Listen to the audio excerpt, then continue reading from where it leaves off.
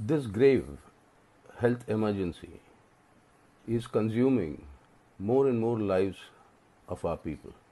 This comes on top of the complete ruination of our economy. India registering the worst decline in the GDP growth rate amongst 20 major economies in the world.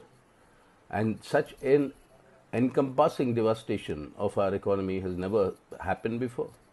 Crores of people's livelihoods are being destroyed.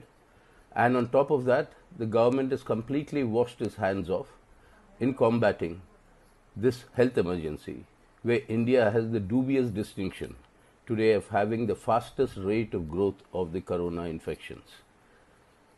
It is this government's responsibility, at least now, Prime Minister Modi. Please release the thousands of crores of rupees you are hoarding in a private trust fund that you have formed, which is unaccountable, unauditable. You have collected it in the name of combating the pandemic and have not used it for that purpose. This is downright betrayal of people's trust. Salaries were cut. Corporates were lured through tax concessions.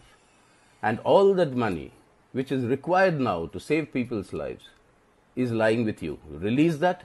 Help people fight this health emergency, combat this virus, and help people to survive. We'll have to force the government to do this.